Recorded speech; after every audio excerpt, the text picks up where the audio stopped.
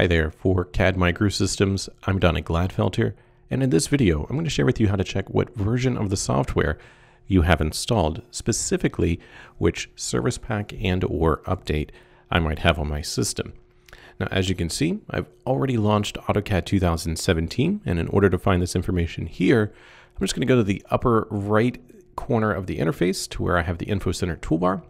At the very end of the Info Center toolbar, you should see a little question mark with a down arrow next to that. If I click on the down arrow, you'll get a bunch of options, among them being about Autodesk AutoCAD 2017. So if I pick on this, it's going to open up my About dialog. And right here, it's going to show me the product version. And in plain English, it's going to tell me I have AutoCAD 2017.1.1 update installed. Pretty simple, right?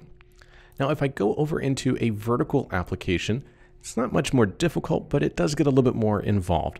So I'm once again going to come up here to my Info Center toolbar, clicking on the little down arrow next to the question mark, and this time choosing about AutoCAD Civil 3D. Now, when I do that, I get a dialog that's very similar to the one I saw inside of just regular old AutoCAD, but the information here is a little bit more involved. So first, I see that I have Autodesk AutoCAD Civil 3D 2017 Service Pack 1.1 installed. And since Civil 3D shares its sort of AutoCAD core with the AutoCAD installation on my computer, it also tells me that I have AutoCAD 2017.1.1 update installed.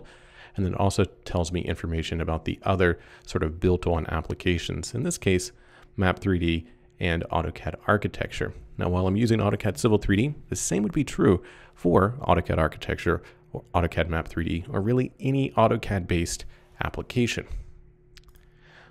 So that's easy enough for the AutoCAD applications. What about things like Revit? Well, the good news is the process is almost identical. So here I am inside of Revit, and you'll notice I have the Info Center toolbar in the upper right corner of the interface. I have that same question mark and the same little down arrow right there. So in this case, I'm just going to come down here to where it says About Autodesk Revit 2017. And this is going to open up this interface. Now, the information is not displayed here, but instead in the upper right-hand corner here. And so here I have the very specific information about what version of Revit I have installed. So you can see here, I have the 2017.1.1 version installed on my computer. So there you have it for CAD Microsystems. I'm Donnie Gladfelter. Thanks so much for watching. Take care.